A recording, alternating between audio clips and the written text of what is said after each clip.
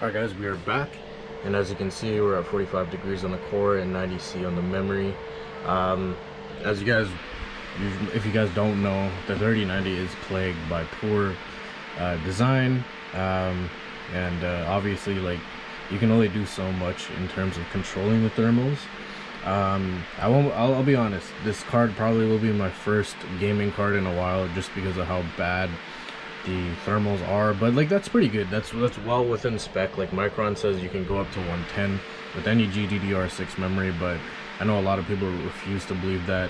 I'm happy with 90 degrees Celsius. I honestly just may keep it in an isolated area and throw the Supreme X back onto the rig, and you know, as long as this card is happy here, we can keep it under you know, 96.